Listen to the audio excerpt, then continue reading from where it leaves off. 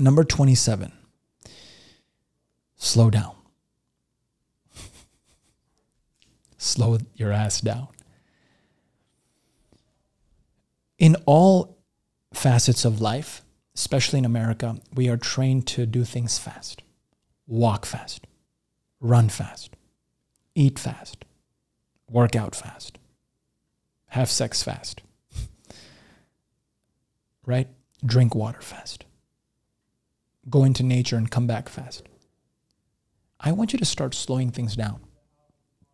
Slow down your intimacy.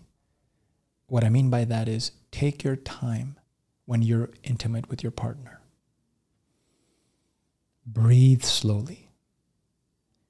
Pay attention to your movements. See the world. Slow down. You don't have to be fast like the external environment. You don't have to walk super fast to get somewhere. God knows where you're going.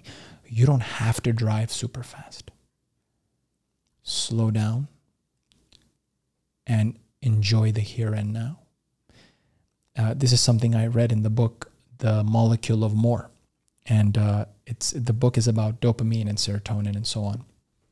And the three hormones, prolactin, oxytocin, and serotonin, they're known as the here and now molecules, or here and now hormones, neurotransmitters.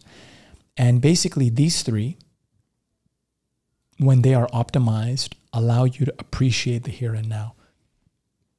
So if you're someone who's always looking at the future, always thinking about the past, always thinking about more and more and more, your brain is more oriented towards dopamine. But what you want to do is have a balance and gear your brain more towards serotonin, prolactin, and oxytocin. Next one.